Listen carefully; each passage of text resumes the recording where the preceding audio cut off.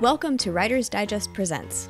Hosted by the editors of Writer's Digest, this monthly podcast features conversations with writing and publishing experts whose insights will help ignite your creative vision, hone your skills, build your platform, and get your work out into the world.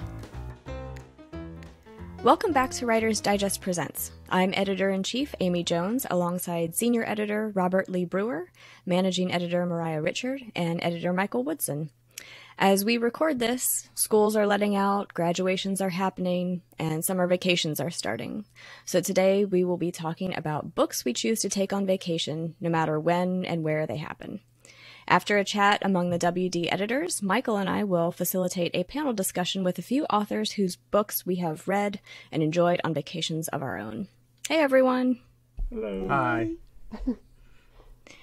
So, the first thing I want to talk about is what kind of books do you think of when you think of vacation reads? Is there like a particular genre or setting that just instantly comes to mind? For me, when I think of vacation reads, I'm very conflicted because I know I've mentioned this before, but I've got 5 kids. So usually when we're going on vacation, vacation reads is like a very aspirational thing where I think of vacation reads as that stack of books that I thought I was going to read. And we end up going with plan B, C, D, whichever. So usually what I end up reading for vacation reads is shorter stories, and it usually depends on what my children are into at the moment. And that's just the reality. Like there's this part of me that would love to just sit down and read murder mysteries for my vacations. Like that's kind of what I always think of, but just something to kind of sweep me away, and it's like kind of more cozy. But usually what ends up happening is that, especially lately, reading a lot of like horror short fiction, because that's what my children are into, and it's a lot of fun. And then we will usually end up, because I love writing, we'll end up writing stuff and then reading each other's stuff as well, just because we're kind of a weird creative family that gets into that kind of thing. Well, I won't call that weird. I think that's cool. I love that. No. Well, yeah, I mean, well, of course we think it's cool. I'm just talking about the people that are passing us by. This is weird, and I know like I shouldn't sabotage the vacation read thing right off the bat, but I remember going to a soccer game once, watching one of my kids play soccer, and then my other oldest boy was sitting there reading a novel. I forget which novel he was reading at the time, but somebody leaned over and was just like, well, what's he doing reading a book at the soccer game? But you know, so I don't know, just an aside, things that we think are cool, like I know like when I'm out in the real world, not everyone else sees it the same way. Yeah, that's definitely true. I have been that person who has been called out for reading in weird situations before. Yep. Or unexpected situations, I should say. Mariah, what about you? What do you think of when you think of vacation reads? Well, that's like also really tough for me. When I thought about like what a vacation read is, I thought about what my mom read when we would go on vacations when I was little, which was mostly just like whatever cheap paperback she had picked up somewhere. So my mom read a lot of horror, a lot of mystery thrillers, that sort of thing. And I think to me, like a vacation read is just like whatever you like to read. So personally, the books that I like to take on vacation, like my vacation reads, are books that I have been wanting to get to. But just like the nature of our jobs here, we do so much reading for work. So like things that I have been putting off, then I'm like, okay, I'm going to go away on vacation and I'm going to take you with me and I'm going to finish you while I have dedicated like personal reading time. So if you know me at all, I read a lot of horror, a lot of like dark fantasy, a lot of YA. So that's what I usually take with me. Mariah, I am exactly the same. Like I just when I think about like taking books on vacation or vacation reads, I don't gravitate toward any one genre. It's really just, I look at the list of books that I haven't gotten to yet because, yeah, like you said, like the nature of our job. Sometimes they intersect. Like what I want to read is also what I'm reading for work. Absolutely. You know, but other times I'm like, I've had that book for a year and I haven't had time to read it. I'm going to read it now. Which makes vacation reading weird because it's not always necessarily like light escapist fare. It can be like pretty grim because it's like this book I wanted to read for a while. I'm in this beautiful vacation. I'm still going to read it. So I'm similar. I just use it as an opportunity to get to sort of reading for pleasure again. My idea of vacation reads is almost entirely dependent on where I'm going and who I'm going with, or if I am staying at home for like a staycation because hello pandemic. I remember when I was in high school, I took a spring break trip with my mom and my friend and her mom, and I had packed, I don't even remember what classic it was, but it was like a Russian classic, Crime and Punishment or Anna Karenina or something like that. And when we got to the hotel before our flight, which was leaving the next morning from a town that was kind of far away from us, my mom saw that and, sorry, Mom, I'm going to out you on this one. She said, "That's not a vacation read. That's not a good read for the beach. You can't take Crime and Punishment to the beach."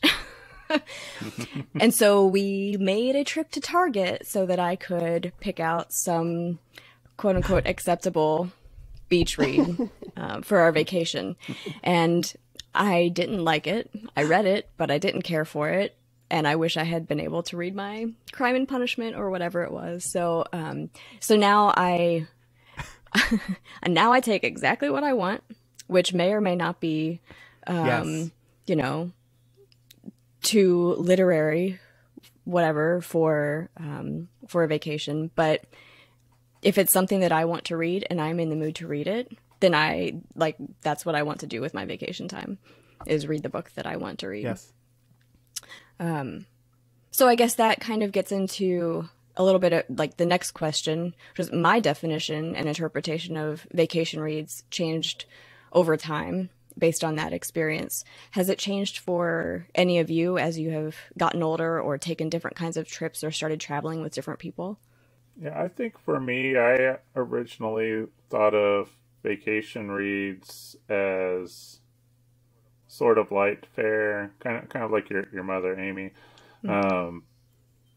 But over time, and this is even with my reality of how it usually ends up going with vacation, is I look at vacation as something for me and something for fun. So like the older I get, the more I start to just not care what other people think about my what I'm doing for the vacation stuff. So it's really just like what is it that I really enjoy, what's going to make vacation more fun, and then that just comes down to choosing any genre, like whichever genre is the one that makes me feel like I'm having a great time and I'm escaping. Like in a way, vacation is like, even if it's a staycation, it's like kind of an escape from your normal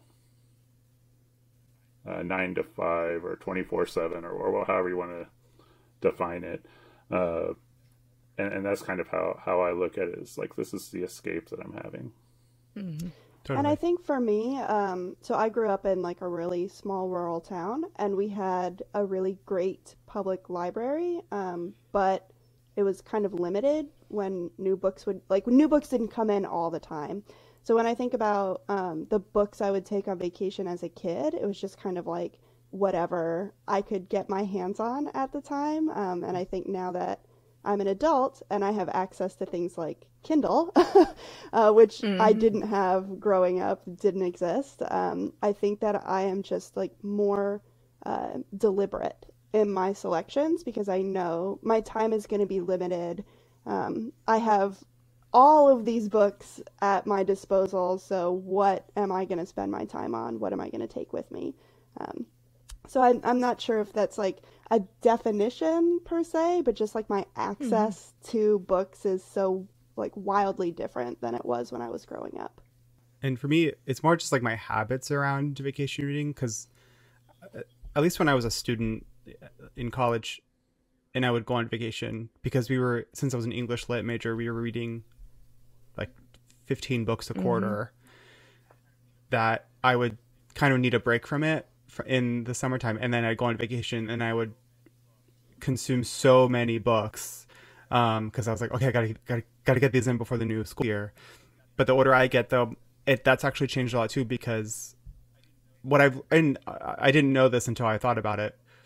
A lot of times I'll bring a book that is maybe a little bit dense and long, because I just don't have the time to like get started on it even. So a lot of times it depends on the vacation, I think, but especially if I'm going like on a beach vacation, I might bring a pretty epic book so I can get a real like chunk out of it before I return, because I know that I have nothing else in my way. I want to get started in this, otherwise I'll never start it, because I'm intimidated by like everything else in my life that has to come first. So I don't know. I think my definition of it has changed, or has stayed the same, but how I operate around that definition has changed. Interesting. Mariah, I'm a little bit like you now that I had been resistant to e-readers for a really long time, partly because I worked at Borders and they were, quote unquote, putting us out of business. But during the pandemic, when all of the publishers started sending out advanced reader copies in digital form instead of print forms to an office, I bought an e-reader, and now that has significantly changed how I take on vacations when I travel, because there are so many, I can fit so many different options on that little device and still fit it into my purse. I was just going to say that the funny thing about e-readers for me is that like I will tend to take my Kindle with me when I travel. But then if I read a book on my Kindle that I really, really enjoy, after vacation, I will go out and I will buy the physical copy of it, just because I love to reread books. But I do think you get a totally different experience with a physical copy. And there's just something more delightful about like going to the bookstore and knowing that you already love what you're going to pick up. So I think that to speak to what you said about like e-readers putting print books out of business, that's not the case in my household. Yeah, no. Well, and it wasn't the case at Borders either. Right, yeah. So Robert, you kind of mentioned this earlier, like, do your reading habits change when you are on vacation? Do you find yourself reading more or fewer books than you do when you're, while you're on vacation versus when you are at home? I would say that it's easier for me to fit time in to read when I'm not on vacation, because I can claim it's part of work. Right. And also, like for me, I've got 5 kids, so none of them agree on, there's never a consensus, I should say. Like sometimes a few of them agree on something, but we usually have to do a lot of different things that different people are happy, and that cuts down on the reading time significantly. But yeah. I know that I read a lot on vacation. I think I average like maybe 7 books a trip. And it's just because I am a very nervous traveler. So time spent if I'm not driving, like I am a terrible passenger, so I need to keep my eyes off the road. Same. Or I'm going to be side seat driving the whole time. And for some reason, like trains and airplanes also give me anxiety. I think it's just, I think for me it's a control thing. Like someone else is taking me Same. somewhere, and anything could happen. But Yes. like I'm just a naturally fast reader. So the last vacation I took a book and I was like, oh, this will probably last me like the first couple of days. And I was done with it by the time that we got to our destination. Because like being trapped in the airplane, I was like, well, I'm just going to like really immerse myself in this text. And it was also a super enjoyable read. So I know that when I go on vacation, I'm going to knock out like a bunch of books from my TBR list, which is always really satisfying. I do want to cut in that this isn't vacation, but when I go to conferences and speak at conferences, I have that experience, Mariah, with all the traveling, where I do read more when I go speak in an event. And I think part of that is like I like to get to the airport like 10 hours early just so I don't miss my flight. And,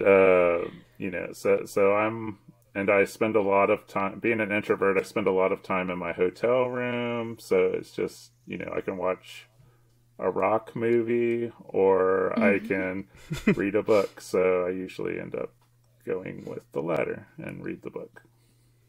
I am not a particularly fast reader. I like to luxuriate in books, and vacation is an extension of that for me. So I think I do read more book. It also depends on the vacation. Like if it's a beach vacation, I'm definitely reading more. Not a ton more, but only more, I think, because I just have way more time to spend reading. Not that I'm reading particularly faster than I usually do, but if I'm going to the city or something, on a city vacation, I don't read any faster. I might actually even be reading slower than usual. Mainly because I grew up going on really like relaxing vacations. We just like all got into the car and drove to the beach and had absolutely no plan. And I also grew up with a mother who read voraciously. She was a librarian, and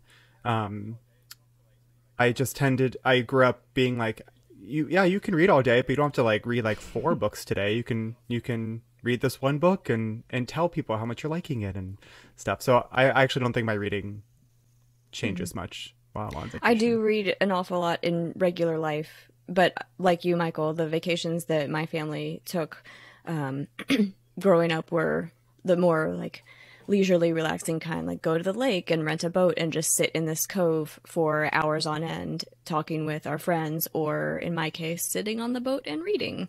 So, and we would drive there. So I would take a huge stack of books. And I mean, we still do this because we like each other, luckily. But I still take a huge stack of books because we're just driving and it's fine. But Mariah, I think it's so interesting what you said about you read on planes and trains because you're anxious about the travel.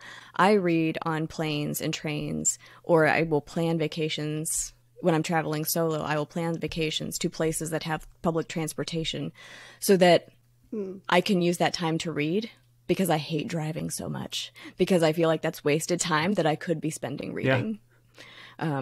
I think like totally. We have started working from home during the pandemic, and those 2 hours of commute time that I got back, I use for reading now, which has been delightful. The one good thing. Yeah. But yeah, it's fun. So I recently took a trip with my parents. We went to Italy, a rescheduled trip that was supposed to happen in April of 2020. And they have great public transportation in Italy. So I took my normal large stack of books like I've done when I've gone alone. I read one book the entire time and we were gone for 10 days.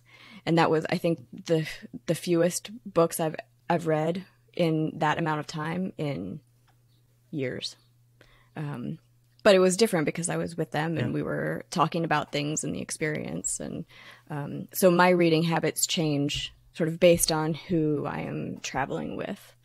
I think more than the destination. And that sounds like a typical vacation for me, bringing the 10 books and just having the one. Reading one. Well, Robert, actually, can I ask you a question about that? My friend has two sets of twins, and they go on, their love language is vacation, and they want their kids to see like the world. And they're also huge readers. So they go on vacation a lot and they read a lot on vacation. And she ultimately ends up reading a lot of the books that her kids are reading. Does that happen with you? Yeah, it does. I do enjoy reading what they read just because then we can talk about it. It's one of the things that got me into reading when I was younger was to be able to talk about whatever it was that we were reading. And there's something nice about reading something and not being able to share it with people. And it's like kind of yours, but I also find it a lot of fun to be able to, like, if I'm moved by something, to be able to talk to somebody else about, like, what did you think about this? And what did you think about that? That happened in the book. And that part's a lot of fun. So how do you plan your vacation reading? Do you pack up a huge deck of books, or do you, make sure you know where the local bookstore is and find something there? Because I do a little bit of both. Well, yeah, for me it is packing up a bunch of books, and I think I've mentioned before on another episode, like my family, we love going to bookstores and loading up on books, which can be very dangerous on a vacation, because we usually even when we have a nice sized minivan, like even that, like we can load it up very quickly with stuff, so it can be a little bit dangerous. But like when I go up to Ohio, for instance, we're a blended family. I have two boys up in Ohio. One of the things that we always do is go to bookstores, and they look forward. The boys in Ohio look forward to it. Kids down here in Georgia look forward to it, and so we definitely do both. Books that we bring and books that we seek out while wherever we're at. For me, I think like when I was younger, we would just have like dedicated suitcases that like we would put all of our books in. My mother was also a voracious reader. She is an English teacher. Well, she was an English teacher. Now she's a reading specialist for public school. But like the older I get, the less that I want to lug stuff with me. So I usually do a mix, like one or two like physical copies of books that I've been sort of carrying around and am ready to finish. Because I have a hard time switching. So I can do an audiobook, I can do an ebook, I can do a print copy, but I can't go from a print copy to an audiobook in the middle. For some reason, like that crosses every wire in my brain. So especially if I've already started a book, I will take the physical copy with me. Otherwise, I'm very lucky here where I'm at in Maryland. Our county library system is phenomenal. Definitely got me through COVID, being able to check out ebooks and audiobooks through their online portal. So I usually will take out a bunch of books from the library and download them onto my Kindle, or if they're audiobooks, download them right to my phone. And then they just come with me in a nice little portable package. I do both. And the older I get, the more I tend to visit bookstores where I'm vacationing for a couple of reasons. One, I'm such a mood reader that if I pack stuff that I then decided I don't want to read this anymore, I'll just go to the bookstore and see what I'm vibing with. And because a lot of the times it ends up just being, it can be a really fun vacation story then, if you find like what ultimately becomes one of your favorite books on the vacation that you're on. Like I remember, I've maybe told this story before, but when my husband and I were on our honeymoon in London, we had visited Daunt bookstore, which is a big bookstore in London, indie bookstore, I think. And it was like our first day there, and I had seen this book, Grief is a Thing with Feathers by Max Porter, and the cover is gorgeous, and I'd heard about it, and I talked myself out of buying it because I was like, I can just get this in the States. Don't buy it. That's silly. And then we went our entire trip. And then the last day we had nothing planned so that we could just kind of like walk around and act like we weren't tourists. And we went back to Daunt Books and I was like, saw it again. And I was like, I'm just going to get it. Like it's like 80 pages. It's not going to take up any extra space. And I want to say I got this in London. And when I went to check out, the bookseller was like, oh my gosh, Max Porter used to work here. He's such a lovely guy. We're really excited for him. This is like a great book. And I was like, if I hadn't done this, like that wouldn't have happened. And it is one of my favorite books. It's such a beautiful novel. And that was really like a learning lesson for me. It's like, go to the bookstore wherever you are and get the book, because then that part becomes part of the story for you. I was gonna say, I had a very similar experience actually in London. I was Oh, traveling really? there in college. Yeah. But the store that I sought out was Foyle's bookstore on Charing Cross Road. 5 floors. I think it was huge, like their equivalent of Powell's, but it's been there for decades and decades. And I was just browsing and happened to be there at a time when Zadie Smith's book on beauty came out. And that was her second book, I think. I didn't know who she was. I was one of the few people who hadn't read White Teeth, which was, a blockbuster when it first came out. So I was just attracted to the cover, the British cover of On Beauty. It was beautiful. I picked it up, brought it home, loved that book. And I read it multiple times since then. Zadie Smith became one of my favorite writers, and I don't think that would have happened if I had, happened upon that book in the United States, because the cover was so very different. So also, Right. people judge books by covers. Yeah. Or pick them up by that, moral of the story, I guess. But also just going to a bookstore where something different was featured because, she was living in London. Right.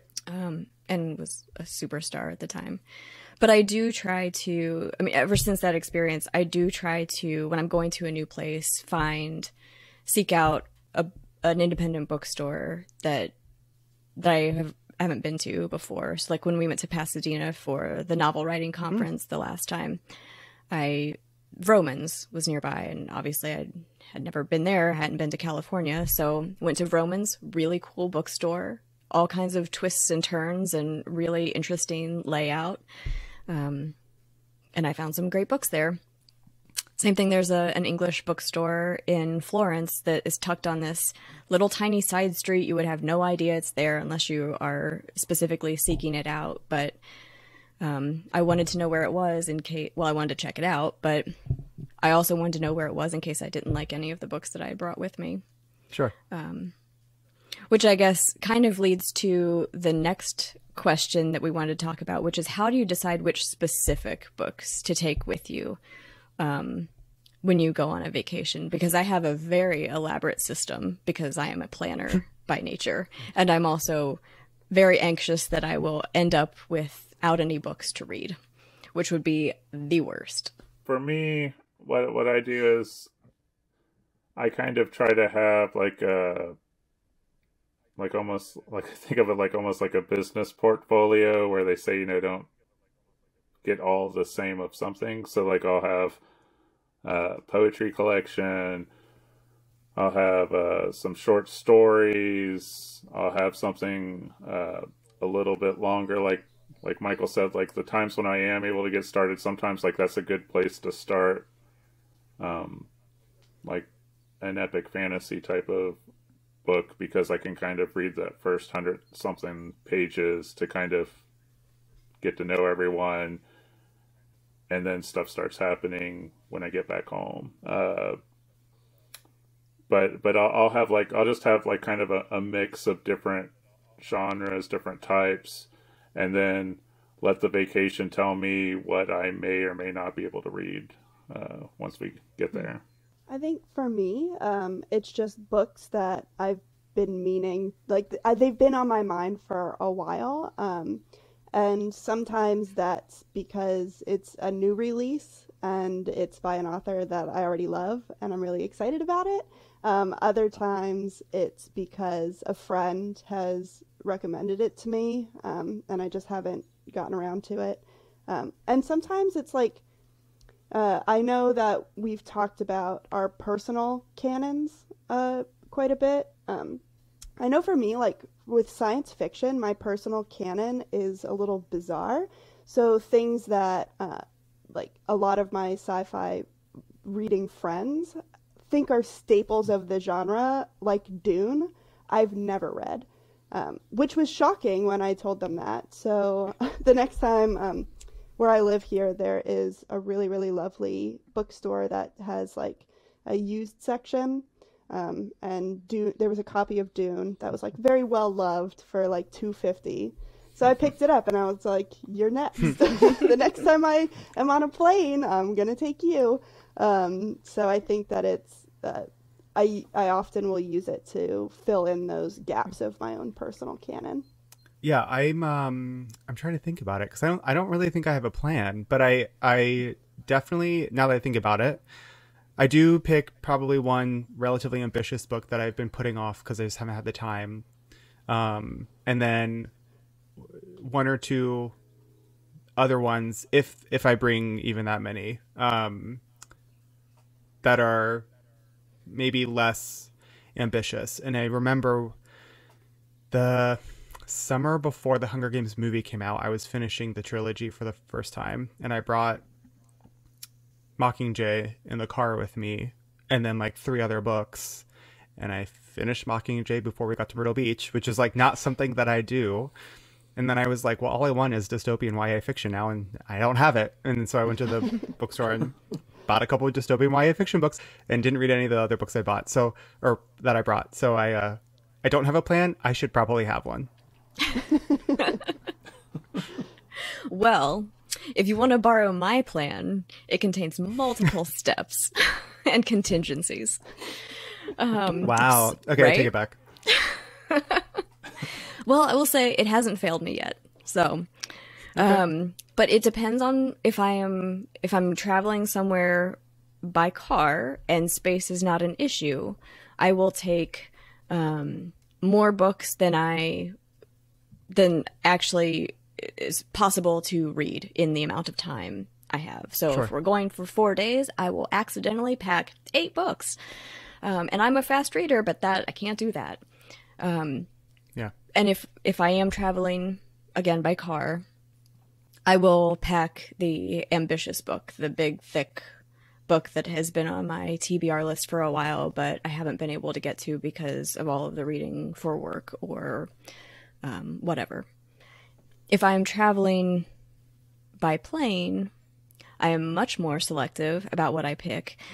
I end up taking probably the same number of books, but they are smaller so that, number one, they don't weigh down my carry-on bag, but also I can put them in my purse for when I'm on the public transportation, and I can just pull it out and read it as I travel. The second part of my little contingency plan is I always pack a book that I have read before and loved, just in case one of my other books doesn't fit the bill, ends up being a disappointment, or multiple of my books end up being a disappointment. I will have that backup book that I know I love and would be excited to reread again.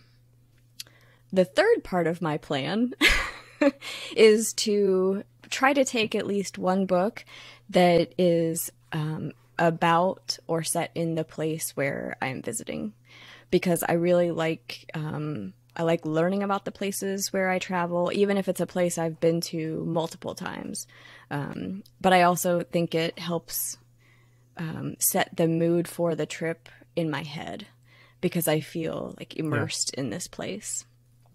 Even if it's not necessarily, a book that's about a positive thing, I still feel like I'm in this place. So the lake that we go to, my family goes to in Tennessee, is near to Oak Ridge, where there is the nuclear research facility. And there was a book about Oak Ridge that had been written by somebody from there. It was a novel, The Atomic City Girls, I think. Not to be confused with The Girls of Atomic City. There's a novel and then there's a nonfiction book. I took the novel because that's me. And I learned something about that place that I wouldn't have otherwise known. Or when I go overseas, I like to pick books that are set in that city. Which I guess kind of leads into our final question about your best vacation read recommendations. I think I brought 4.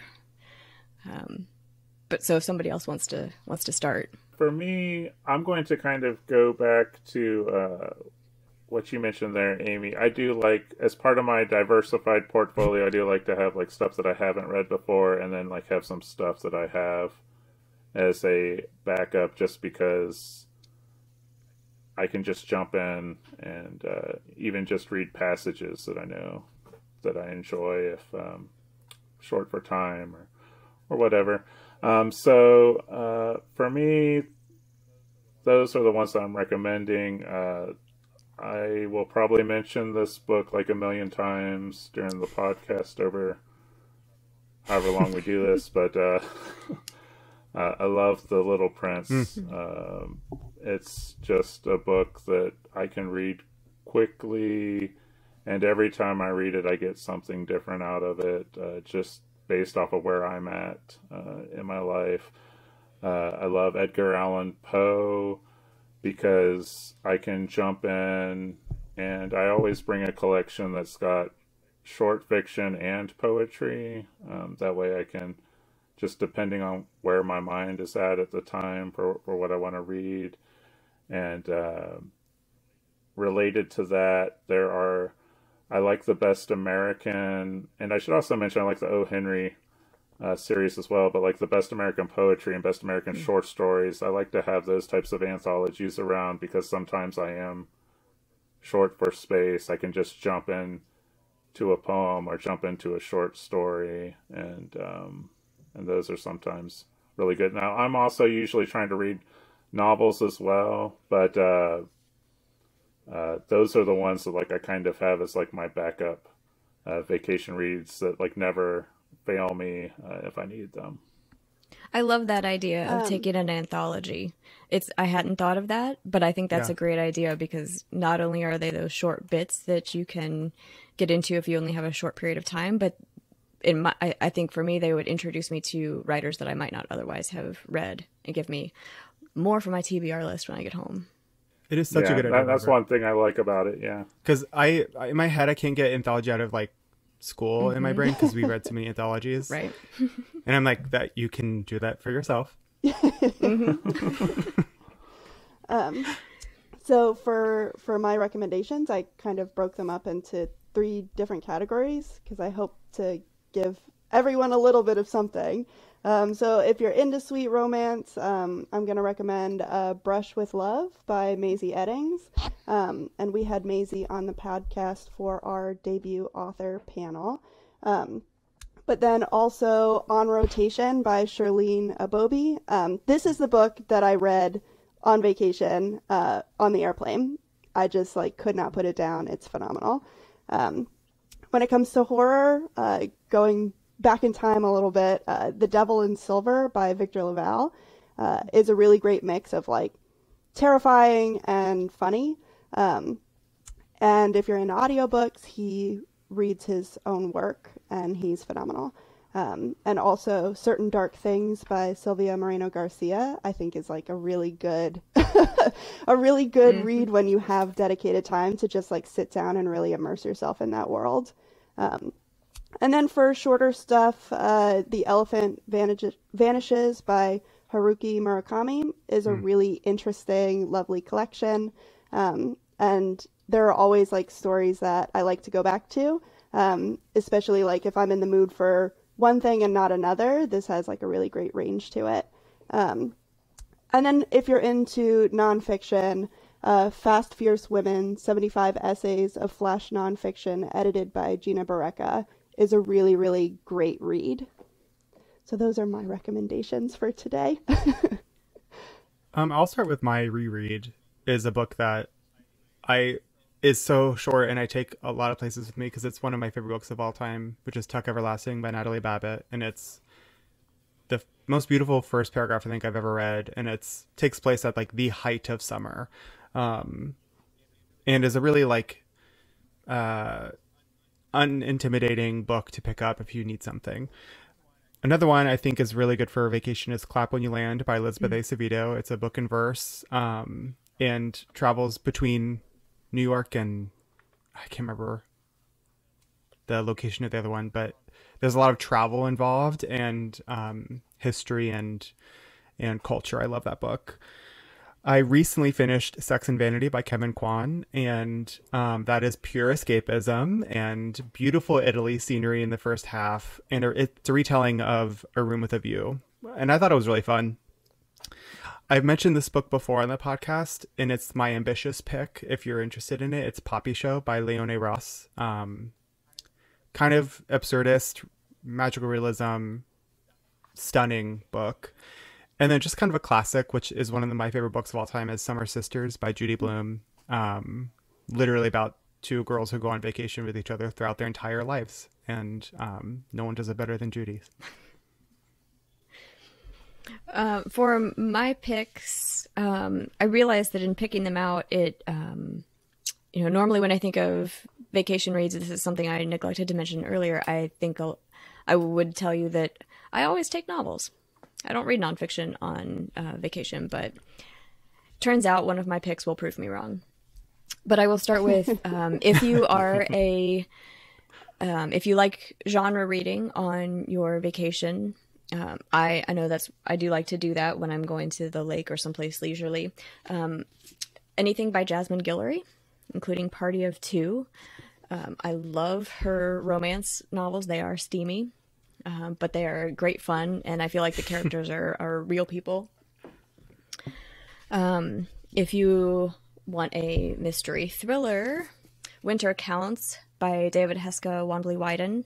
He wrote an article for our July-August issue last year in 2021, but this is a fantastic debut thriller. I think in the meantime he has won many awards for it, but the second one in the series is coming out soon. When I mentioned that I take a book that I have already read, almost always it will be an Ian McEwan book. I love Ian McEwan's writing so much. I think probably my favorite living writer, except remove the probably, definitely. And so on my recent trip, I took Solar and reread it, I think for the third or fourth time. And it's, the first time I read it, it was not necessarily my favorite of his books, but the more I read it, the more it's so messed up and cracks me up. The humor is like secondhand embarrassment the whole time. And I couldn't stop laughing. It's an excellent case study in a very entitled man learning his own real worth, I guess. And then my nonfiction book that proved that I take nonfiction on occasion and enjoy it was Gloria Steinem's My Life on the Road. I was traveling alone overseas for the first time in the fall of 2016, and her memoir had just come out in paperback, and I'd always admired Gloria Steinem, liked her from afar, but hadn't really read any of her writing. So I picked this up and I was like, well, I'm traveling on my own. I'm going on the road. And I didn't realize just quite how affecting this book would be, traveling as a woman overseas by myself for the first time, and having all of these people in my life tell me like, wow, you're so brave. Aren't you scared? And not realizing that I had been internalizing those feelings until I started reading this book and feeling like I can do this. I'm perfectly capable of doing this. And I would encourage you to, if you haven't traveled alone, you should do it at some point, because it's a very interesting and pleasurable experience. It's very different than traveling with someone else, which also has its benefits, obviously. So those are my reads This has been so much fun. Thanks for talking about vacation reads. I'm excited to read some of the ones that you've suggested. I've got another couple of trips coming up this year to make up for lost time.